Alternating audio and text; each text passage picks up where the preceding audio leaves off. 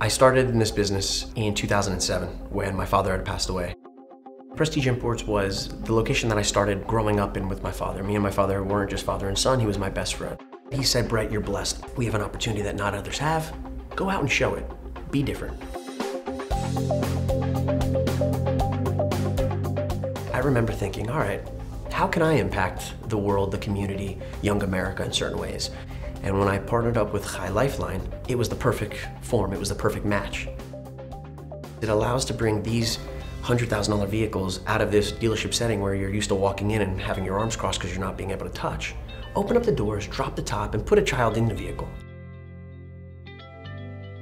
It's amazing for me to sit there and think that that small thing that Dad taught has allowed my team and myself to really sit and say we want to bring what we do on an everyday basis to the world.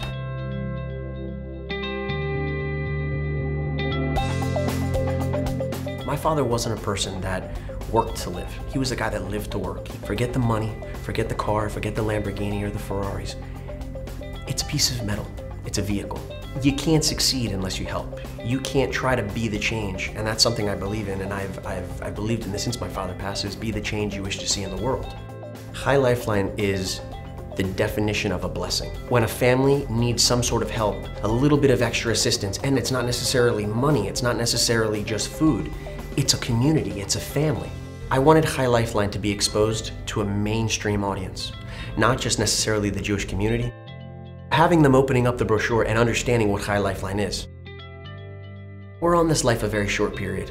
When you leave, nothing comes with you. It's not just about working hard. It's not just about having the biggest house with the biggest boat and having Lamborghinis in your driveway.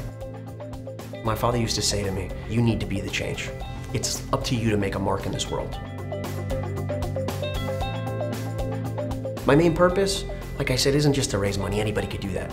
I wanted to let the world know what Chai Lifeline is, what their mission statement is, and let the world know that I'm backed behind it.